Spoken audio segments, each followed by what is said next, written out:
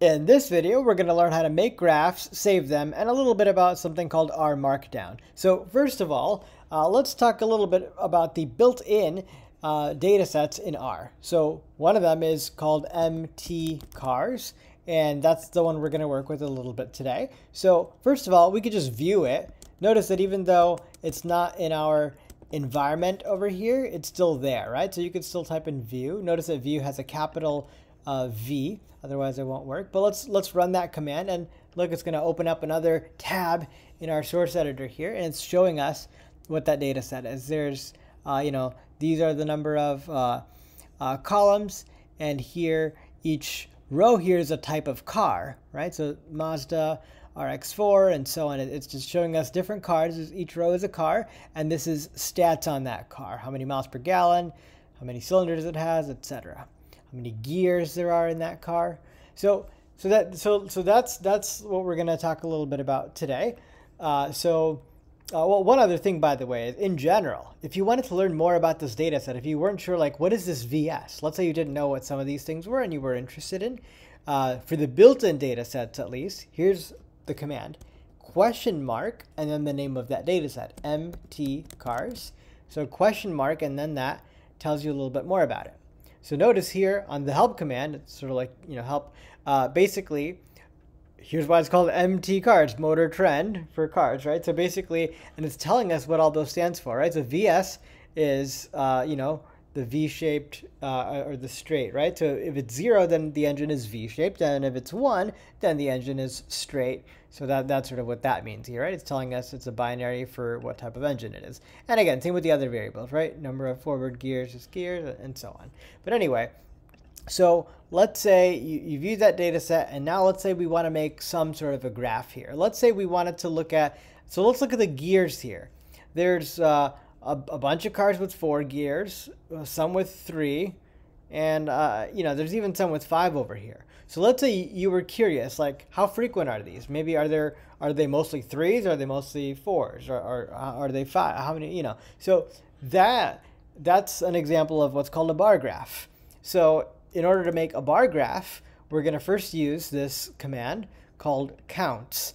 And in general, you could use this as a template, and I'll show you in a sec other templates for different types of graphs. But first, we're just going to create the graph, and after that, we're going to talk about how to save it and export it. So counts, what this command is doing, let's run it first, and then I'll tell you what it's doing. But essentially what it's doing is, counts is not the command. Counts is just what I'm saving it as. The command itself is called table. So remember, again, I can choose the word, right? This is just me choosing something and assigning it to this guy. But this here, so notice this is like reviewing all the other stuff we've done so far, right? So again, this is just assigning it, so I can, to the left of it, that's just me creating whatever I wanted to. I just called it counts here. But table, this is the command. This table command, what it does is it basically takes this vector. So for the table, you're going to input a vector usually. There's a version with a matrix, but for now, you input a vector. And in that vector, it's just giving you the distribution. And so in the case of the gear, it's telling us how many 3s, 4s, and 5s are there. And again, if there were other numbers as well, other than 3, 4, and 5, it would also give us a count for those as well. That's why I called it counts, right? Because it's telling us how much of each number there are. So again, notice again here, mtcars, $. The $sign means anything after the $sign is the column within this data set. So again, the gear column within the mtcars data set is the vector that we're inputting into this command table, and whatever we get for that, we're saving as counts. So that's the first row. So what this is doing, at least, is it's taking that data set and it's giving me this. So now let's see, let's just do the counts command just to see what happens when we type in. So if I just type in counts just to see what happens, run that. Well, let's see, here's what it's doing. Counts is now saved 3, that's the number of cars that have 3 gears, and there's 15 of them. The number of cars that have 4 gears, and there's 12 of them. The number that have 5 gears, and there's 5 of them. So basically what it does, that's why, again, it's called count. It's because it's counting how many are of each type there are. So again, it's taking this vector And that's what the table command is doing. It's counting those. And so now we have that here. So then finally, the bar plot graph. The bar plot graph is created by the bar plot command, which takes in a vector over here as its main input. And that vector here again is count. Remember, count is saved as this guy, this vector that has, you know, the value and its frequency. Frequency meaning that'll be the height of the bar, right? That's how frequent that thing is. So anyway, so that's what this counts. So just literally just bar plots and then counts will give us a bar graph that shows us how frequent each of these things are. But after that, so in the bar plot command, after counts, there's other options. So remember, after usually the main input, you're going to have a comma, and then the thing that follows are examples of options. So this option is to make a label for it, for a title for the graph, and this xlab option is a label for the x-axis, right? So again, you could do it without it, but it looks prettier with labels. But and we're just saving it as x. So let's just see what happens now. Let's just do the bar plot command, and wow, look over here. We just created a graph on the bottom right over here. And as we can see, again, the title is car distributions, the number of gears is the x-axis, and hey, we can see exactly what this counts that little vector represented, right? 3, 4, and 5, that's the number of, 3-gear cars. There's, 15 of them, right? 4 gears, there's 12 of them. 5 gears, there's only 5 of them. But hey, this visual representation makes a lot clearer picture of how much more frequent, how much more common these type of cars are than these type of cars, right? So that's basically how you can create a graph. And I'll show you in a sec other types of graphs beyond bar graphs. But before that, so let's say you've made this, how do you save it, right? So the way to save it is to click on export. And you can save it either as a PDF or as an image file. So let's say we want to save this as an image. I'm going to click, so export, save as image. And here's where it gets a little tricky, because notice where it's being saved. This, unlike, loading a data set, this doesn't automatically save to the working directory. You have to basically choose where to save it to. It's basically going to save to the most recent place you saved to within R. And hey, if you haven't saved to anything in R that session so far, it's just going to save it literally in like your main C drive, if you will. So what you got to do is you got to click on directory and then choose where within your computer you want to save it. And again, you could find your working directory within there once, and then it'll always save to there, at least for that session. But just be really mindful. Again, the biggest misconception with this is, oh, I made the picture, I saved it, but then I couldn't find where I saved it, right? So just, you can avoid that all by just being really careful and mindful about where you're saving it by clicking the appropriate folder in directory. But so yeah, you do that, you save it, and then now you have a nice clear PNG file, right? It's a lot clearer quality than if you were to have taken a screenshot here. So that's something to keep in mind. But in either case, that's how we can do that. Now, other examples of graphs are on this website. I've linked this website on the FAQs of this module. So if you look at the FAQs, here's where, if you wanted to create a scatter plot sort of like this, here you can, this command copy pasting it would work. And all these are, again, using the empty cars data set just so that you don't need to worry about downloading something new.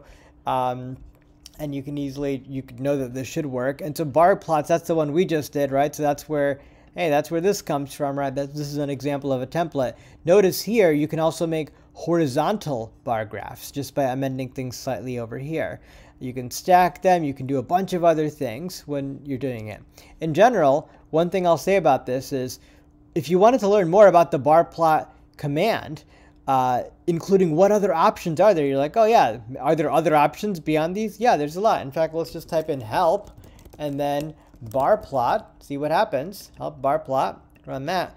Bar plot, it's showing us basically what are all the different options, and there's many, right? You can choose how wide it is, how much space there is between things, whether it's horizontal. By the way, here, notice it says horizontal equals false, and that's in the help, in the main sort of directory of this, right? What this means is that if you don't mention true or false, which we didn't here, for this option, the horizontal option, it's going to make it false by default. So by default, it's going to give you vertical bar graphs. But if you were to change this to true, then it'll be horizontal. So all these are showing the defaults, and you can edit any one of them as an extra option to edit your graph specifically. But again, these more examples of graphs here that you can use. Now, finally, let's also talk a little bit about R Markdown. So R Markdown is an alternative to our script. So here, we've been working with a script file where we type in the commands, but the outputs sort of show up either here or if they're a graph over here. So instead, let me do File, New File, and instead of our script, I'm going to click on R Markdown. And here, we could just make this PDF as the main output that you want. And you can give it a title. You can give it your author. I'm just going to say Rohen. And this is example. OK, create your document. And so now notice again, instead of this Untitled 1, Untitled 2, this document is basically an example of an R Markdown document. And I'm also linking a tutorial on it if you wanted to learn more. But essentially what this is doing is it's creating something where it's like a hybrid between kind of like a fancy Microsoft Word document and your R commands. So whenever in this document, whenever you see these three backslashes and the curly brackets, they're not exactly backslashes. They're the key to the left of your one on your keyboard. So they're those small ticks on the top left. So those three and then a curly bracket. And then R, it's like here. And then optionally, you can have some extra stuff here. But in general, anything within these three will basically be read as a command that R will execute. And anything outside of that, so like here, you could clearly see it in gray. So anything within this gray is an R command. Hey, this is summary of this car's data set. And this is, plotting, the pressure thing and so on, right? So basically, and you could even like collapse these down if you wanted to save space. But basically, and anything in between is sort of like just text. And there's some things like, the 2 stars might make it bold or italics, depending on if you do 1 star or 2. And this is like signifying a new heading. And if you include plots, basically, again, here we have, it's a plot of this variable. So you can have, so basically here, the plot that shows up, if you were to run this, will show up in your PDF. So again, all I'm saying is this is a combination of just regular text and R commands within this gray space. And when you do knit, when you knit it and then open it, it now creates a PDF.